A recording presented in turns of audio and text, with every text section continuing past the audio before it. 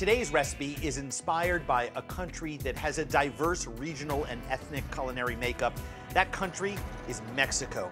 The dish that I'm creating for you today is something that I created after coming back trip after trip after trip with my family to the Yucatan Peninsula. It's very, very authentically Mexican. The first element is the homemade chorizo. We have some ground pork, and we're gonna add some cilantro and parsley and thyme and chili powder and minced bacon to get that little smokiness, and garlic and ground cumin, and of course some salt.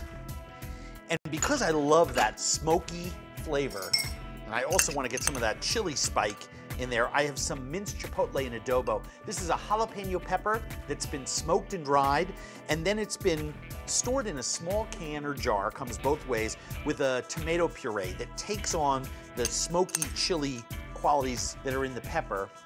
Last but not least, a little bit of lime juice. The acid in the lime juice helps to pull all the flavors out of some of these ingredients and help them get into this sausage. And I usually let this sausage sit for at least 24 hours in my fridge.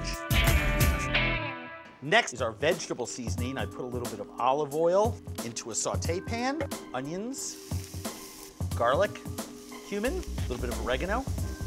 We don't want to color up the garlic, have it turn bitter. We don't want to caramelize the onions. Add our tomatoes.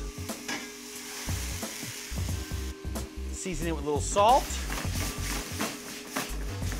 And we let that simmer until the pan is dry. That means that the standing liquid has evaporated. So while that's cooking, let's roll our fish. This is gorgeous red snapper. I just make some nice crosshatch markings on the fish. I want to cut out the pin bones. On snapper, it's almost impossible to pull those little bones out. Cut them out rather than try to pluck them out and ruin our fish. And I'm going to cut these into 5-ounce portions. Get out my banana leaves. These are found at any Asian or Latin market. We just trim away the edge here. A little salt, pepper, sausage, very loose. You don't need to pack it down. Our tomato mixture, the standing water has evaporated, so we can add our corn, a few tablespoons of lime juice, and some of our queso fresco.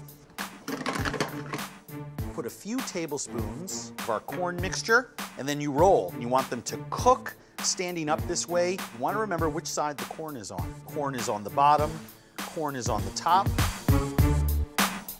Very, very easy. It takes about 40 minutes in the oven to bake.